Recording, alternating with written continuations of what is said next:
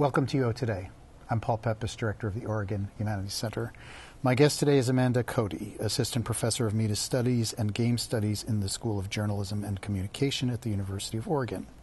Cote's work focuses on the industry and culture of video games, with a particular emphasis on gender, representation, and issues of technological access. Her first book, Gaming Sexism, Gender and Identity in the Era of Casual Video Games, is forthcoming from NYU Press. Thanks, Amanda, for coming on the show. Thank you for having me. So tell us a bit about your background and how you became interested in game studies. Were you a gamer? I was. I grew up in the 90s, which was kind of a pivotal era for, in particular, educational PC games. And my parents, being smart people who saw the writing on the wall with regards to technology and computers, bought us all of those educational PC games. On top of that, my older brother actually won a Sega Genesis in a Boy Scout popcorn selling contest. And then our neighbors had a Nintendo, so we switched houses depending on which system we wanted to play at the time. But my interest in the academic study of games really arose in my undergrad years. I attended the University of Virginia, and at the time the media studies program was competitive. You had to apply to major in media studies. And we had to write this essay about a media issue that was interesting to us. And I talked to all of my friends who were applying, and they were writing about film, television. I said, okay, how can I stand out in this group of 120 people fighting for these 20 spots? Let me write about the World of Warcraft. And so I wrote about the World of Warcraft. I got into the program, and then I kind of never stopped writing about video games, because the more I looked into the area of game studies, the more I found questions that I thought were really interesting that people weren't necessarily addressing. So this field of game studies is emerging. So tell us a little bit about how you understand the field. What's the field? Why is it an important field? Why is it happening now? That's a really interesting question, because the field is actually, I would say, becoming something slightly different right now. Game studies as an academic field emerged in the early 2000s, largely coming out of computer studies. So it focused originally on video games. What were the technological aspects of them? What kinds of platforms were used? How were these important to the ways people interacted with each other, with society? How was this important in terms of media effects? Video games and violence and aggression was, of course, a very big topic in early game studies. But we've started to realize recently that game studies as computer games only really only tells part of the story. We're in the middle of a board game revolution, so we're seeing increased attention to analog games. We've seen a huge rise in role-playing games like Dungeons and Dragons. And so game studies started as computer game studies, but is now expanding to talk about games and play much more generally. And that includes everything from journalistic news games, which my colleague Dr. Maxwell Foxman studies, to playing Settlers of Catan at a bar with your friends. What are all of the different cultural, social, psychological, and physical impacts of these? So say a little bit more about why this is something that needs to be being studied in the academy. You've begun to talk about that. Say a little bit more. Why is this an urgent thing now? For many reasons. One, play is becoming an increasingly prominent aspect of our day-to-day life. For instance, there's a fitness app, Fitocracy, where as you complete different fitness goals, you earn points for them and level up, a very traditional video game mechanism. And the argument is that giving these small rewards of points and levels help change our behavior, help us continue the things we want to do. So play is working into more and more areas of our life. And then, of course, even traditional video games are becoming more and more prominent. So understanding what impacts those have on broader society, broader culture, even politics, is something that we really need to pay attention to. For instance, if people play a lot of war games, could that affect their actual support for going to war as a political option? We don't know. That's a question we haven't fully addressed yet. So along the lines of beginning to address these intersections with gaming and other social issues, let's talk a little bit about the forthcoming book, Gaming Sexism. So can you give us a kind of a thumbnail sketch of the argument of the book? Yes. So my research right now focuses primarily on gender in video games. And the reason for that is that video games have a very long history as a masculinized technology. They've been presented as something more for men and boys than for women and girls. And this relates to advertising, the construction of games, how they're placed in Toys R Us, a whole bunch of factors. But the mid-2000s saw a challenge to that.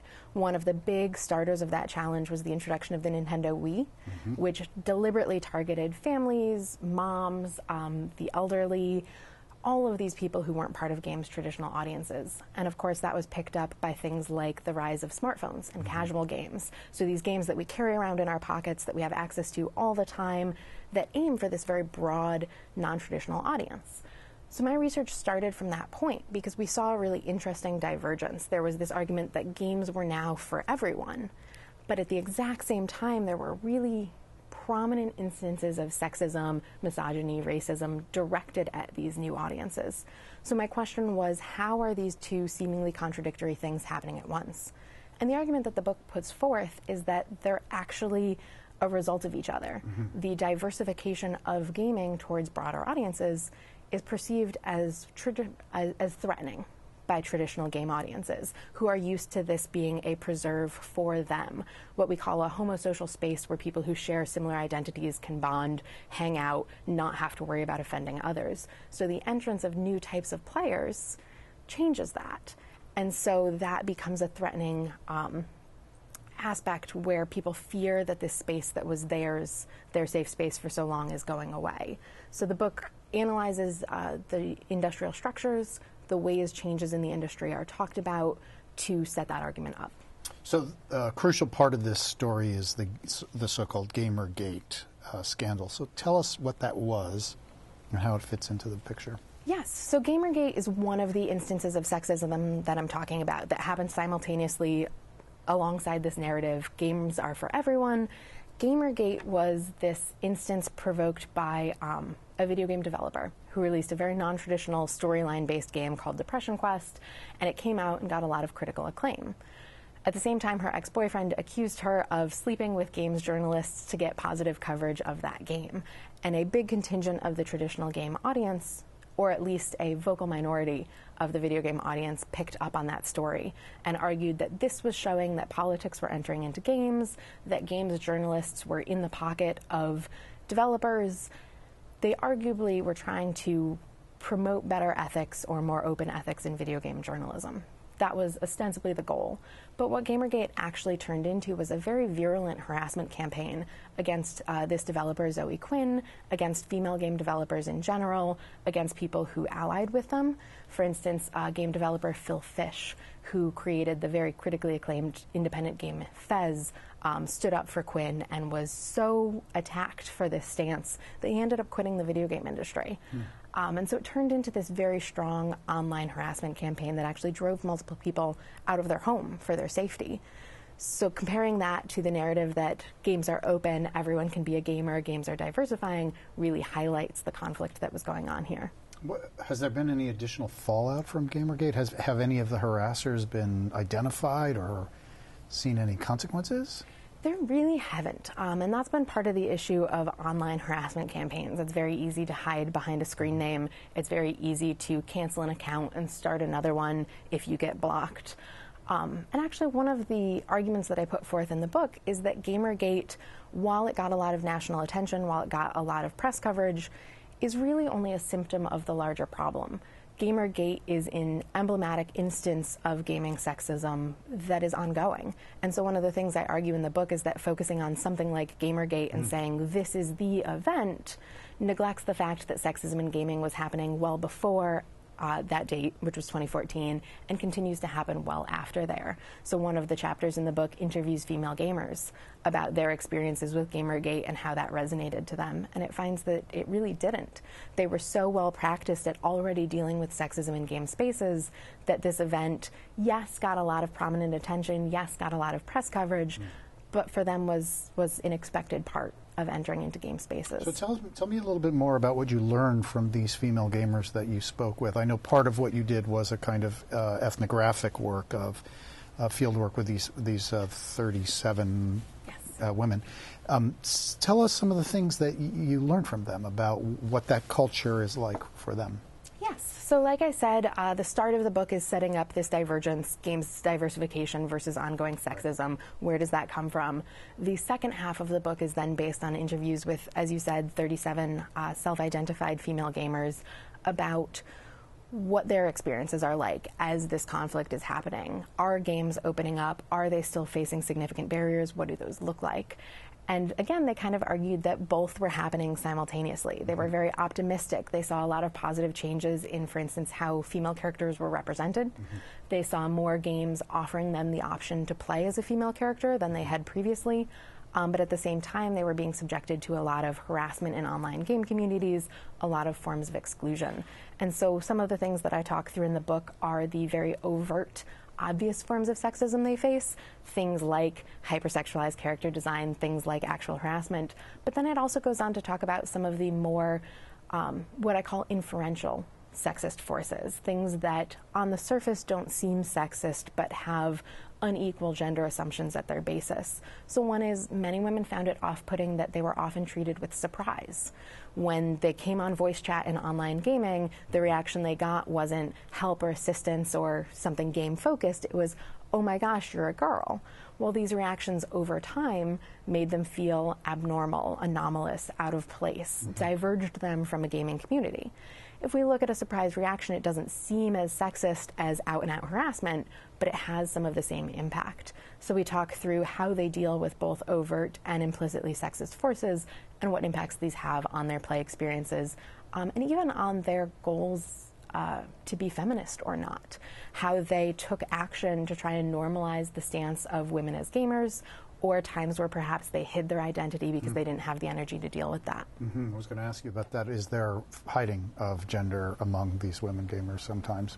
Yes, very much so. So I found that a lot of people, a lot of my interviewees, were willing to take activist stances. For instance, a lot of them would have a game username that was obviously female, and when they wanted to prove their skill, prove that women could be competitive gamers, they would play on that account and take this very deliberate activist approach.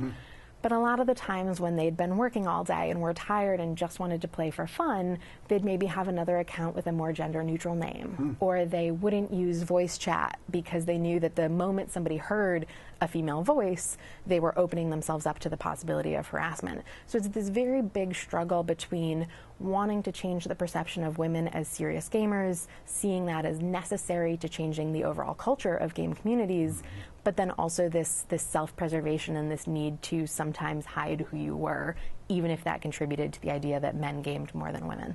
Interesting. So you mentioned one of the areas is this hypersexualized representation of female characters within the games. Tell me how that's changing. I mean, I assume that more and more women not only are playing games, but are designing and creating games. You want to say something about how that's changed the industry? Yes. So right now, the video game industry is still extremely male-dominated. There are certain areas where women have higher representation, but those tend to be in places like public relations and marketing, and less in places that actually create the games. There's a lot of reasons for that. Computer science programs, how we socialize women towards or away from computers as their children. But there are some increasing interventions. So there are groups such as Dames Make Games, or Women in Games International, or the Pixels. These are all industry-based incubators for women designers. And so there is some change there. There's also a growing recognition that targeting only male gamers is artificially limiting who you can sell your games to. There's a really interesting study by Nikki Yee, who's a researcher down in California, where he compares games to other games within their own genre. And he finds that games that signal inclusivity, for instance, by offering you a male or female character option, by including LGBT characters, actually tend to outperform other games of the same genre. So the industry is starting to realize that including broader audiences is a positive thing for their sales, not just for culture and representation. So there are some changes happening. And like I said, my participants were very positive about those. For instance, they referenced the Mass Effect series as one that offered male characters and female characters equally deep storylines. Recently, one of my favorite video game series, the Assassin's Creed series, came out with a game where you could choose to play a male character or a female character, and reviews said that the female character was actually the more interesting and dynamic one. They really praised her voice acting and her dynamism. So we're seeing some changes, and people are pretty positive about those. they are also provoking some backlashes. There are some characters, or some players who argue, why are you messing with my game? This is the game I've always loved. How dare you change it? So we're still seeing this change and resistance. But right now I'm feeling decently optimistic that those changes will last, if only because the industry recognizes that it's good for their profit line. So your project is primarily about gender and sexism, but you are also interested in intersectionality and other kinds of subject positions besides female. So let's talk a little bit about the representation of people of color, both in the games, how people of color are represented in the games, and the status of people of color as gamers. Yes. So while my book focuses primarily on gender, and I did primarily speak to white women because, of course, having an intersectional identity makes it harder for you to speak up in game spaces, there are some conclusions that we can think through. One, people of color tend to be underrepresented in games the same way female characters are. Multiple content analyses have shown this. On top of that, when they are represented, they often are stereotyped or tokenized. You get the one black character in a cast of otherwise white characters. And there's a lot of resistance to that, not only among audiences of color, but also, for instance, my participants said it would be great if we had the opportunity to play as fully realized dynamic colors or dynamic characters who weren't men and white men at that. So there's a greater push for diversity for the sake of seeing different types of stories. That hasn't been capitalized on as much as we would like right now. Right now, players of color still tend to show up the most in sports games, or I believe fighting games is the other one, and less as main characters in storyline-based games where you're playing as a player of color. Now, the independent video game industry is actually pushing back against that a little bit. There's a fantastic indie game called Never Alone that came out recently that tells the story of the Inupiaq tribe, and was created in consultation with that tribe. So it tells some of their stories and myths throughout the gameplay. And so we are seeing some pushes to introduce greater diversity in games, but a lot of that is currently happening at the independent stage rather than among the biggest industry producers. I'm sure this is an unfair question, but it just occurs to me. So there are some games like World of Warcraft where there are all these races. There's orcs, and do we find that women and gamers that are female and of color prefer to play those games where the white male subject is really not necessarily a kind of default position? World of Warcraft is an interesting can of worms because it does offer a good amount of diversity. World of Warcraft allows you to choose your character. You've always been able to choose a male or female character. A lot of the races tend to be based on strange stereotypes. For instance, there's, I haven't played World of Warcraft in a while, but I believe there's a goblin race that is somewhat Jamaican in origin. And so there's some really interesting work done by, I believe David Leonard is up in Washington, who talks about the kind of ways in which real life race gets mapped onto video game species or races, and how that kind of perpetuates a lot of stereotypes. It's kind of like how Zoe Saldana keeps playing green-skinned aliens, the way we hide people of color behind veneers of other types of species. And that happens quite a bit in World of Warcraft. Interesting. Both in positive and negative ways. Obviously, the perpetuation of these stereotypes is negative, but a lot of players of color anecdotally have chosen to play as like the Night Elf race in the World of Warcraft because that offers them a darker-skinned option that doesn't automatically identify them as black and set them up for the types of harassment we see of players of color. So there are some forms of subversion and resistance that go on alongside this kind of tokenization, but it's really interesting to see the play out between those two. Fascinating, fascinating. So let's talk a little bit about gaming internationally. So this is not simply an American phenomenon. It's happening all over the world, yes? Yes. Are there... I'm sure the cultures of gaming are different in different places. Are the games different? Yes and no. So the video game industry is global, exceedingly global. Japan and the US, for instance, have both been dominant forces since the 1980s. Ubisoft is one of the largest video game publishers. They're located in France. Hardware production tends to take place in, for instance, Southeast Asia and India, where we would expect. So a lot of games gain international audiences. That said, there are different styles of games. So, for instance, Japanese games tend to have a very particular art style. They tend to represent their characters perhaps more androgynously, whereas in the US we might see a higher preponderance of super muscular, broad-shouldered men. That tends to be less common in Japanese games.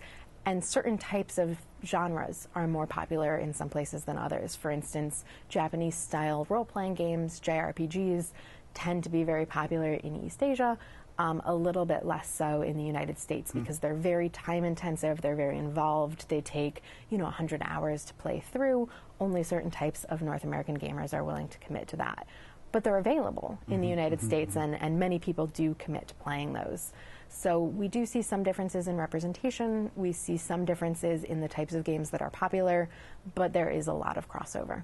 So the University of Oregon now has a varsity esports team. So first of all, what is esports? And tell us a little bit about that. So esports is competitive video gaming. It's highly organized. There are esports tournaments across a wide variety of different games. And so it's becoming in many ways a new platform for colleges and universities to have athletes play on. So here at UO, I believe we have an Overwatch team, a Rocket League team, and I know there are more that I'm blanking on right now. And they're building an esports, I don't know what you call it, a lounge or like a room in the EMU. Yes. So esports is a huge, it's a multi-billion-dollar industry at this point, which is for many people surprising because when you think of traditional stereotypes of gamers, you think very non-athletic, nerdy, it's nerds versus jocks is one of our very standard media tropes. But esports is a very involved, very competitive atmosphere. And so, for instance, if you're playing League of Legends, you are separated into teams. The members of your team take on different roles. One of you, for instance, heals. One of you plays a role where you kind of run out in front of everybody else and take all the damage while everyone attacks from behind you. So you have these different specialized roles. That person's called a tank. Then there's damage per second people, and then healers. These are standard roles across a lot of video games, but it takes a lot of coordination. People tend to learn the skills of one role over others, so they tend to take that on as their specialty. They tend to become really good at one game, often at the expense of others, similar to how we would see somebody become really good at football rather than basketball. And so a lot of those kinds of traditional competitive structures are present and there. I'm really interested to see how it goes at the collegiate level, because that's I was pretty wondering new. about that because you said it's this multi-million-dollar industry, as is college football. Yes. But the NCAA is involved in a variety of complicated and problematic ways. But the athletes do not benefit from the monies officially that are. Is there something like that? Is there some kind of NCAA of esports? So thus far as I know, it could have changed at any moment. As far as I know, the NCAA has thus far not accepted esports as an athletic event. And therefore, as it's happening on collegiate campuses, it is not being overseen by the NCAA. Given that it's becoming a really large thing, I would expect that would change.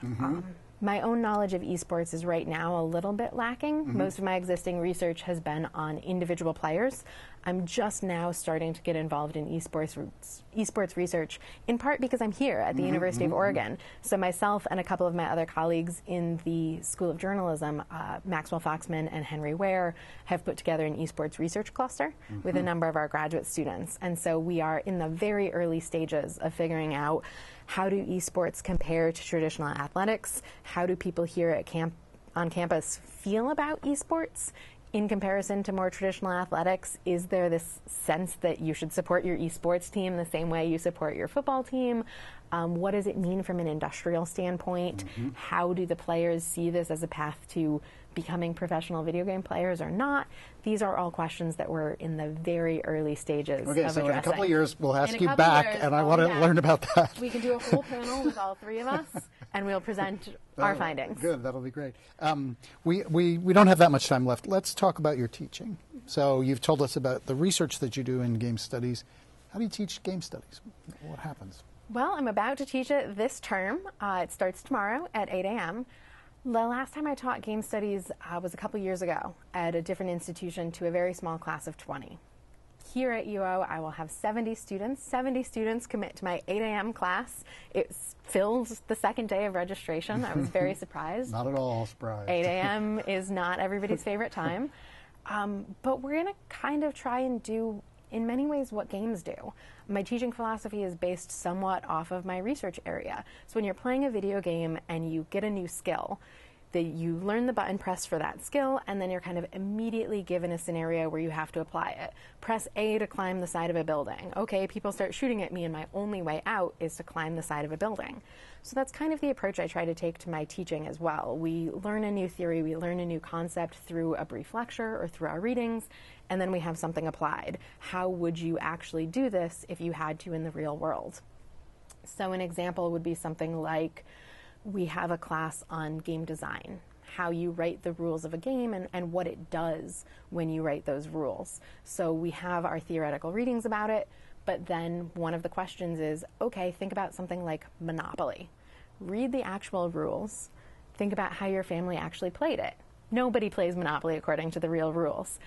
What does it change or do when you play your way versus via the actual rules? Most of us actually make Monopoly a much slower game than it should be. So we'll have that kind of applied practice after we learn the theories about why rules matter and what they do.